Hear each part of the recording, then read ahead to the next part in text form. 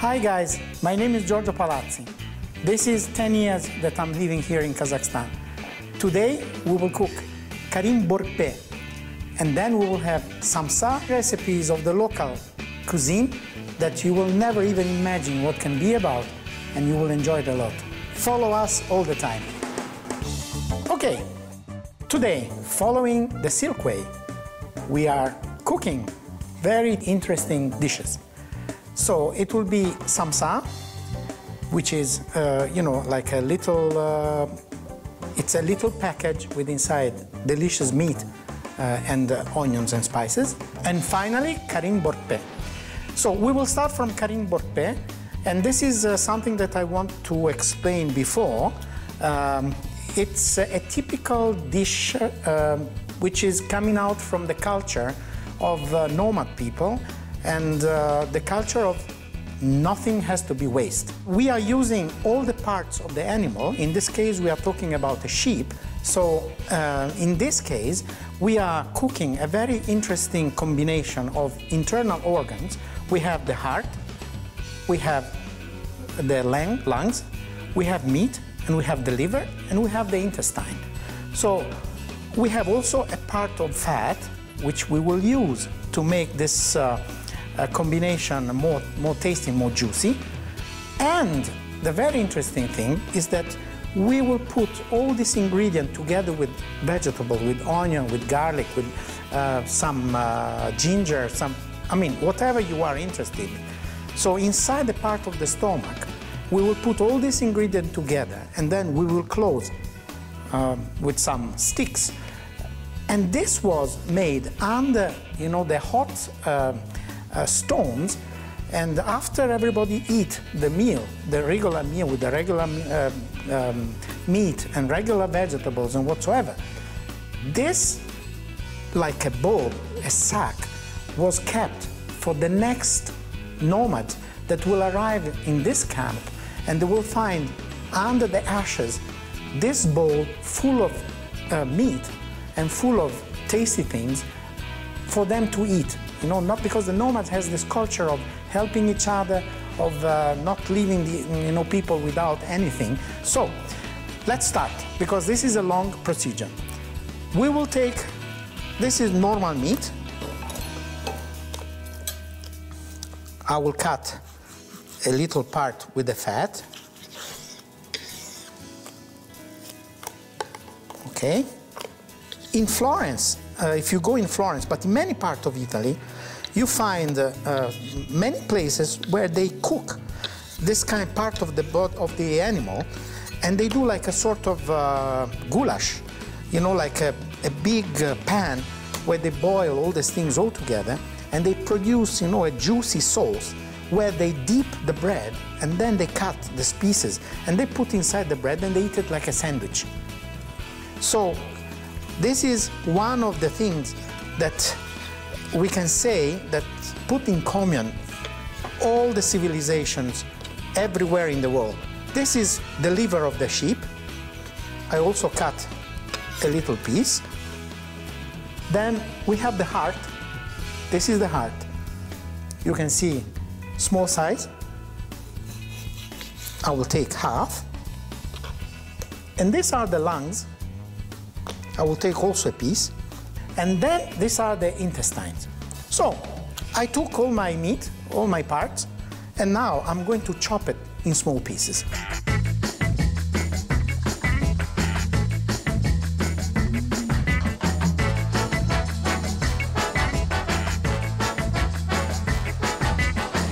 We are continuing to cut the various parts.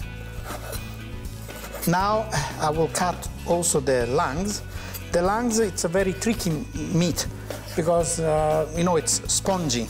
So it's very difficult to control the cut, In this case, even the sound, you can feel it. It's like you're cutting a sponge. I will take out the veins, the vases, the arterias that are inside, because they are a little bit gummy and they make a little bit not pleasant to chew. But don't forget that these things will cook for a long time. In this case, we will do it steamed. So to make it more, you can also use in the oven with some water inside the oven to produce the steam.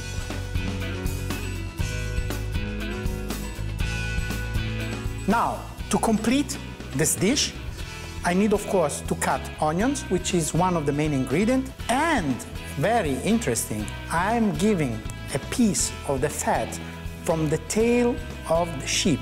Because here in Kazakhstan, Mongolia, in this area of the part of the world, they have a kind of sheep that grow the fat just below the tail. So you can see like this sheep with the Brazilian back, you know, like very, very shapy and very big. So this part of the sheep, it's a fat that is more healthy. So now, let's cut a piece.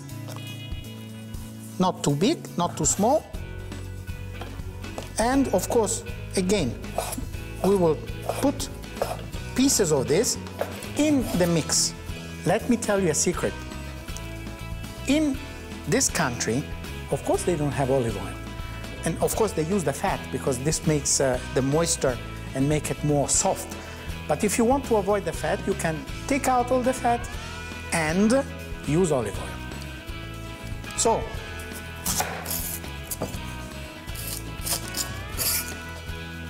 the onion, as I told you, it makes the dish juicy.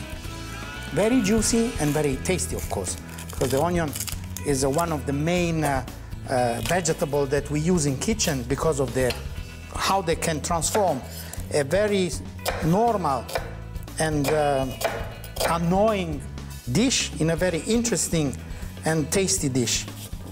So I will cut in little cubic and I will mix with the meat. Together we will put also the spices. So let's put everything in our container. Let's put the meat with the fat.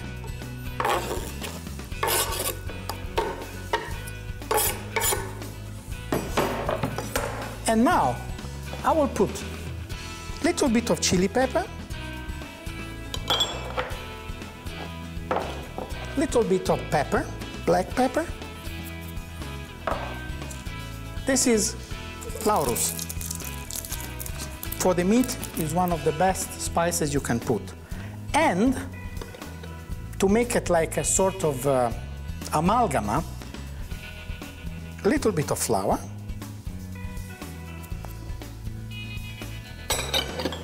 and now we mix.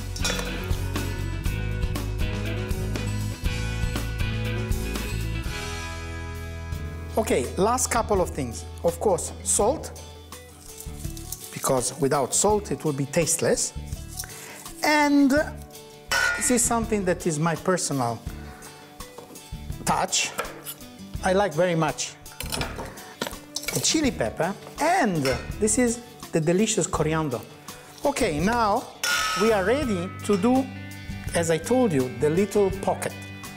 So this pocket will stay under the ashes for the other nomads to arrive and to enjoy the food. To tell you the secret how to make this kind of things without any smell, you have to wash it very, very carefully. Kazakh people has a very great experience of doing this kind of dish and using this kind of material without having smell.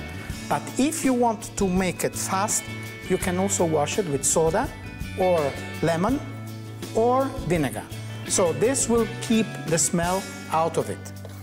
So now, as you can see, we have the pocket, and we start to fill the pocket with our stuff. I am very fascinated on the fact that people that were enjoying the food were thinking also about other people that are not present in this moment, and maybe are people that they don't know. So, but the tradition wants that they leave something for others. And this is what exactly Marco Polo found, because when Marco Polo arrived in this part of the world, he was astonished, and he wrote it in his book. You know, even one little yurta, they have only one animal. If you are arriving as, you know, lost in the steppe, and they wanted to help. Of course, they will help you. They will kill the only animal they have in order to make you feel comfortable and to feed you. In this case, we are doing what's really nomad style, really Kazakh style. We have our pocket that is almost, you know, ready, and I will start to close it with these sticks in order that it doesn't come out. So I close our karim borpe. We will put our package in the pan with the holes, and below you have another pan that is boiling the water. So this it will become steamed. There we are ready. We will put it on the water.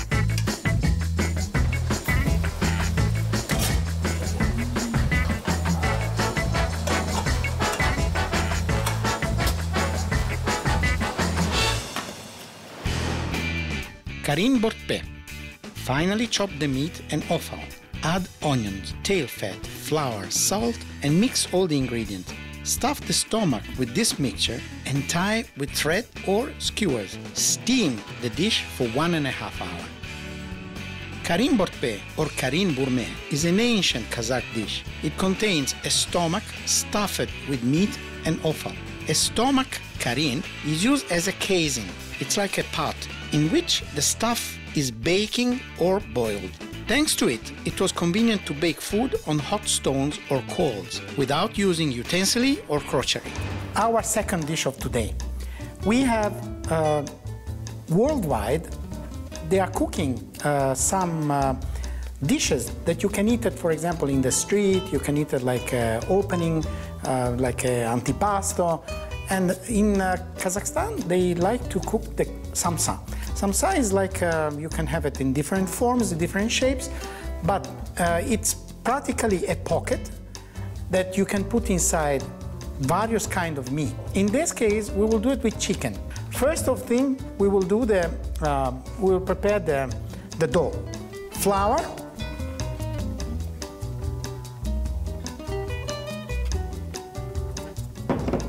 and then I will immediately put some salt, our water,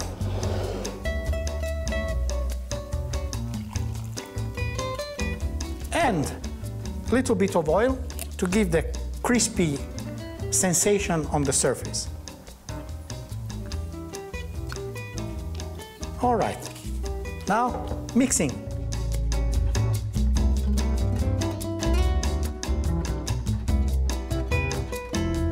Okay guys, now you know the dough is ready.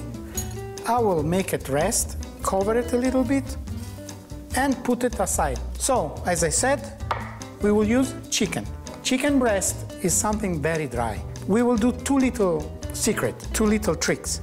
One, I will use, remember I told you the sheep on this part of the world has a big amount of fat on the back. And I will use a little piece of this to mix with the chicken. Then, what I will do, I will put a spoon of water inside together with the chicken, so that when the chicken will start to fry inside, you know, the pocket of the dough, it will produce like a sort of, like say, broth, like a sort of liquid, which it will make it even more moisture. So, first of all, I will cut again my onion, because also the onion it's part of the recipe.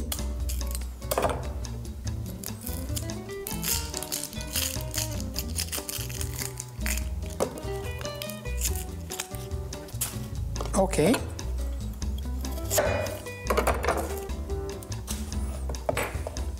Also, I will cut it in little cubes in order not to make it cook faster.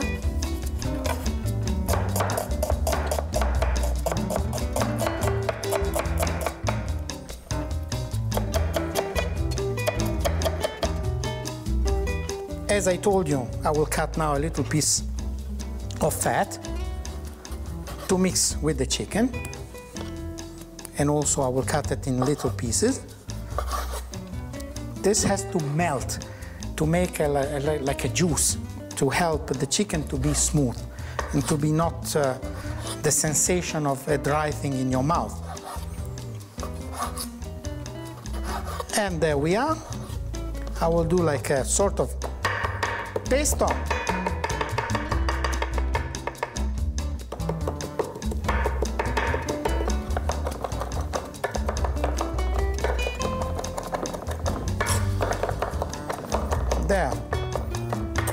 There we are. And now I will cut the chicken. I will take half of the breast, it's enough. I will cut it in little pieces so they can fit comfortably inside the pocket.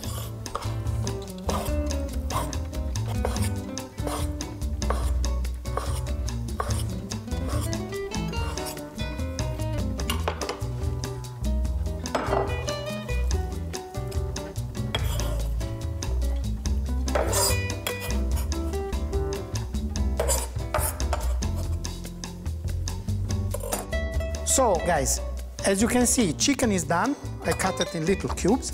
Now I will put salt. Like every dish, salt is basic to give the taste. And as a final touch, I will also put some black pepper. Our dough has been resting, and you can see it because, watch, he has a very smooth appearance. Everything has been relaxing. Now we are going to prepare our samsa. Samsa cooked in tandoor. Combine the water, flour and vegetable oil and knead firm dough. Leave it in a cold place until you finish making the stuffing. Finally chop the onion, add spices and salt. Then finally chop lamb, suet and meat to make the stuffing. You can add 2 spoons of water to make the stuffing juicy. Mix all the ingredients, shape pieces of dough into quite small discs, place some stuffing on them, pinch the edge of dough together to seal it and bake it in tandoori oven. However, we will cook them in an oven at the temperature of 180 to 200 Celsius for about 20 minutes. So, I will take one dose. For me it will be like a medium size. And of course, like you can imagine, everybody can prepare so many different shapes. I will do a very simple one, which is the round shape that when you could close it, it will become oval. I wanted to make it equal everywhere. In this case, I like it to work with the hands because it's like, I don't know if you heard about it, but when you work the dough with the hand, it gives your energy, you pass it to the dough. And it's quite more tasty. I don't know if it is a real or a legend, but everybody tells me that it's much better when you do it your hands. Otherwise, you have this instrument that you can flat the dough with the wood. This is our inside.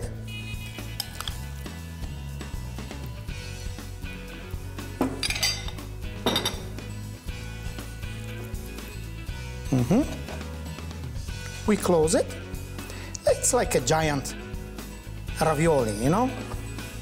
We can close it using, you know, the fork to give the sealing of the borders. Okay, so now I will do a few others of these, and then we will go to the tandoor oven. In the tandoor, in the oven. Okay, now we put it inside the oven. Samsa is a national dish of many people living in Kazakhstan. These pies can come in various shapes and be square or rectangular. They can be cooked using either unfermented dough or puffy pastry. The samsa stuffing contains minced mutton, beef, or chicken mixed with onion and spices. Suet, chives, pumpkin, or potatoes are often added too. So guys, now our dishes are ready. Remember the stomach of the sheep that we fill it with all the meat and all the fat that we were finding in the back of the sheep. This are our samsa. This is the salad with a very simple ingredient, tomatoes and onion. Now, enjoy your meal. This is one suggestion I give you. Use the sauce of this salad to fill your samsa and to eat it together. Very nice, very simple, and very unusual. Buon appetito, guys.